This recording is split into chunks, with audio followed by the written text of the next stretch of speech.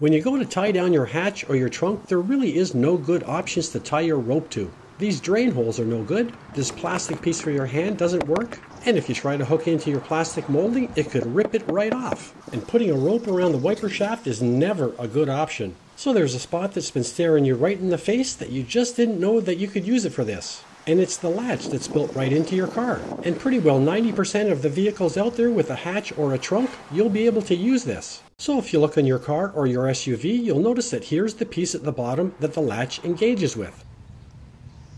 So if you take a small screwdriver or even your key and push up on this, you'll notice that this is the perfect spot to put something in to hold your hatch down. And then if you just use your key fob or the button or the handle on your hatch or your trunk, it will easily undo the latch. There's a number of things you can easily put in there as a secondary tie-down point. The first is one of these cheap little carabiners you can get for around $1. So all you do is push it up in there until you hear 2 clicks. And as you know, the first click is the safety and the second one is when it's latched. And now you have the perfect secondary tie-down point. And like I said earlier, just use your actual key, your key fob, or the button to unlatch it. You can also use a bungee cord. You can use one of these steel rings that are also cheap. Or use one of these S-hooks.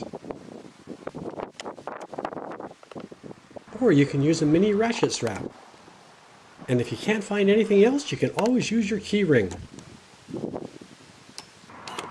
Or just make a loop in the end of a piece of rope.